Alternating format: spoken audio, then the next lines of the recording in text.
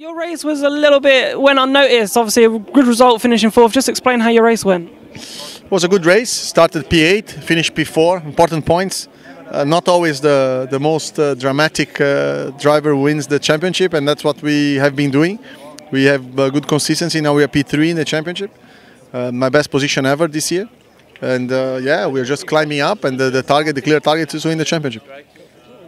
So talk about the rain, because obviously it was the first time we've ever had a wet race in Formula E. Like, how did you felt the all-weather Michelin tyres held up in those conditions? Because it was a proper downpour.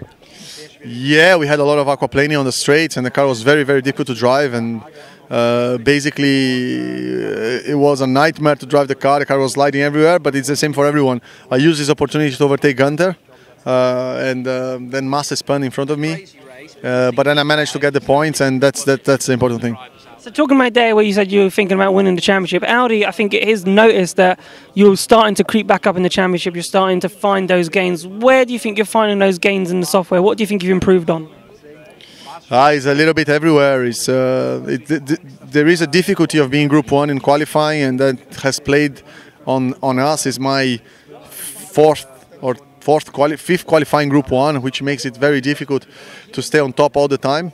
But we managed to do it, and I think we are in a good place. Audi has been doing improvements everywhere, from software setup, operations, even for me as a driver, and that's the key point: never stop. Perfect. Thank you so much.